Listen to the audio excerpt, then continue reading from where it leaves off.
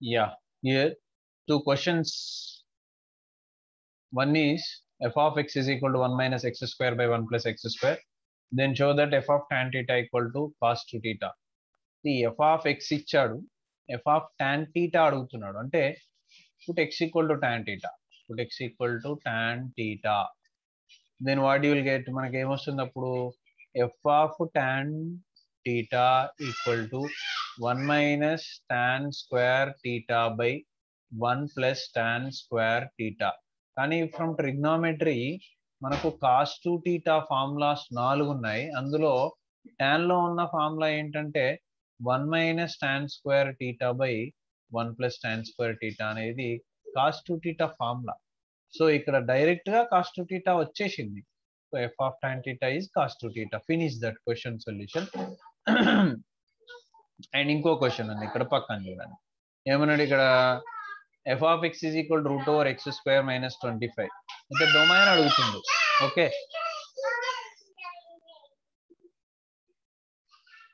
Yeah f of x is equal to root over x square minus 25 question ఇచ్చాడు. దీనికి domain కావాలంట. ఇది root over F of X form లో ఉంది. Root over F of X అంటే route లో మనకి ఏంటి, ఎఫ్ ఆఫ్ ఎక్స్ అనే ఫంక్షన్ అనేది నెగిటివ్ కావద్దు, పాజిటివ్ అవ్వచ్చు, జీరో కూడా అవ్వచ్చు. అంటే we can take what X square minus 25 ని greater than are equal to zero తీసుకోవచ్చు. రూట్ లో ఉంది కాబట్టి నెగిటివ్ రావద్దు, జీరో రావచ్చు. ఎందుకంటే route zero is zero which is belongs to real number, and positive అన్ని రియల్ నెంబర్స్, నెగిటివ్ కూడా రియల్ నెంబర్స్. కానీ రూట్ లో నెగిటివ్ అనేది ఎప్పుడు ఇమాజినరీ అవుతుంది అనమాట. So which is what a quadratic equation greater than are equal to zero. అంటే ఇప్పుడు చూడండి, ఈ క్వాడ్రటిక్ ఈక్వేషన్ అనేది greater than are equal to zero ఉంది కాబట్టి పాజిటివ్ అది. తర్వాత ఎక్స్ స్క్వేర్ కోఎఫిషియంట్ 1 అనేది కూడా పాజిటివ్, అంటే సేమ్ సైన్స్ ఉన్నాయి అన్నమాట. సేమ్ సైన్స్ ఉన్నప్పుడు ఎలా సాల్వ్ చేయాలి, ఆపోజిట్ సైన్స్ ఉన్నప్పుడు ఎలా సాల్వ్ చేయాలి అనేది ఆల్రెడీ మనం డిస్కస్ చేసుకున్నాం. సో ఇక్కడ సేమ్ సైన్స్ ఉన్నాయి కాబట్టి ఏంటి, మళ్ళీ ఒకసారి చూపిస్తున్నా. ఒక quadratic equation AX square plus bx plus C equal to zero అనే దానికి 2 రూట్స్ ఆల్ఫా అండ్ బీటా ఉంటే, అవి ఒకటి చిన్నది ఒకటి పెద్దది, ఆల్ఫా లెస్ దెన్ బీటా లాగా 2 రూట్స్ అనేవి ఒక క్వాడ్రటిక్ ఈక్వేషన్ ఉంటే కేస్ 1 ఏమవుతుంది అని అంటే ఏ అండ్ క్వాడ్రటిక్ ఈక్వేషన్. అంటే ఏ అంటే ఇప్పుడు చూసుకున్నాం మనం ఇక్కడ 1 అనేది ఏ క్వాడ్రటిక్ ఈక్వేషన్ అంటే ఇదంతా గ్రేటర్ దెన్ ఉంది, 1 ఎట్లాగో పాజిటివ్ ఉంది. అవి రెండు గనక ఒకవేళ సేమ్ సైన్స్ అయితే, సేమ్ అంటే ఇక్కడ పాజిటివ్ అవ్వచ్చు, నెగిటివ్ కూడా అవ్వచ్చు, పాజిటివ్ అవ్వచ్చు, నెగిటివ్ అవ్వచ్చు. అలా సేమ్ సైన్స్ ఉన్నప్పుడు ఏమవుతుంది అని అంటే క్వాడ్రటిక్ ఈక్వేషన్ కి అండ్ ఏకి రెండింటికి సేమ్ సైన్స్ ఉన్నప్పుడు ప్లస్ ప్లస్ కావచ్చు, మైనస్ మైనస్ కావచ్చు. అప్పుడు ఎలా ఉంటది కండిషన్ ఏంటి అంటే, సేమ్ సైన్స్ ఉన్నప్పుడు ఎక్స్ వాల్యూ అనేది లెస్ దెన్ స్మాల్ రూట్ అవుతుంది, గ్రేటర్ దెన్ బిగ్ రూట్ అవుతుంది. అదే ఒకవేళ ఆపోజిట్ సైన్స్ అయితే, ఏ అండ్ క్వాడ్రటిక్ ఈక్వేషన్ కనుక హ్యావ్ ఆపోజిట్ సైన్స్ అయితే, ఆపోజిట్ సైన్స్ ఒకటి నెగిటివ్ ఒకటి పాజిటివ్ ఉంటే అప్పుడు ఎలా ఉంటది అంటే, నేచర్ ఆఫ్ ద రూట్స్ ఎలా ఉంటది అప్పుడు అంటే, ఎక్స్ వాల్యూ అనేది ఆల్ఫాకి బీటాకి మధ్యలో ఉంటది. సో గ్రేటర్ దెన్ ఉండొచ్చు, greater than are equal to ఉండొచ్చు, లెస్ దెన్ ఉండొచ్చు, less than are equal to ఉండొచ్చు. ఇక్కడ మీరు చూడండి, this is clearly positive and coefficient of X square కూడా పాజిటివ్ కాబట్టి సేమ్ సైన్స్ వచ్చింది. సేమ్ సైన్స్ వస్తే ఎలా ఉంటుంది, X less than small route and X greater than big root. అంటే ముందు రూట్స్ కావాలి క్లియర్గా.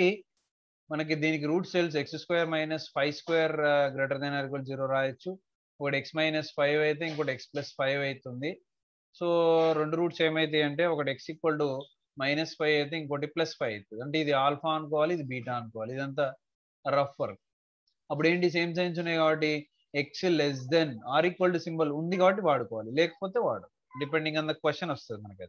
X less than are equal to alpha -5 and X greater than are equal to beta అంటే +5. Okay, big root 5 ఏగా +5. X less than are equal to -5 అంటే ఏంటి, X value అనేది -∞ నుంచి -5 వరకు ఉంది, అంటే -5 కూడా ఉంది.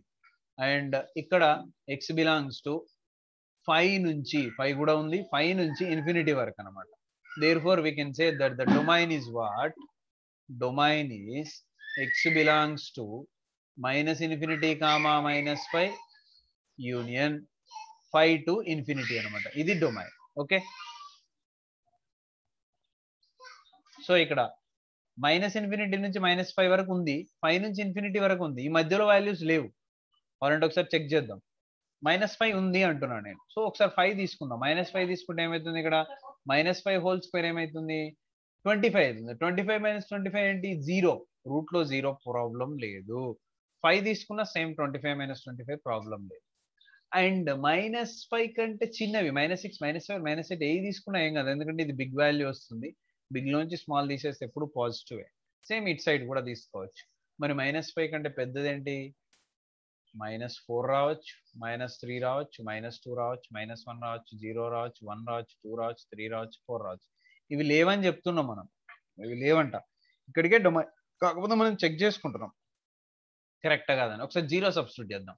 ఇక్కడ 0 రాయండి, -25 విచ్ ఈస్ నాట్ ఎగ్జిస్ట్. √-25 అనేది నాట్ ఎగ్జిస్ట్. ఓకే, -3 రాయండి, -3 3 జా 9, 9 - 25 అంటే మళ్ళీ మైనస్, నెగిటివ్ వాల్యూ వస్తుంది, నాట్ ఎగ్జిస్ట్. -4 రాసినా కూడా 62 నెగిటివ్ వాల్యూ వస్తుంది, నాట్ ఎగ్జిస్ట్. +4 రాసినా కూడా నెగిటివ్ వాల్యూ వస్తుంది, నాట్ ఎగ్జిస్ట్. అంటే ఈ వాల్యూస్ ఏవి తీసుకున్నా కూడా మనకు నాట్ ఎగ్జిస్ట్ అవుతుంది, కాబట్టి ఇవన్నీ డొమైన్ కాదు, మిగతా అన్ని domain. That is this, understand. So this is about the solution for the domain. Domain range చాలా important. Okay, thank you very much. So you can send the you can send what messages. If you any doubt, you can send comment.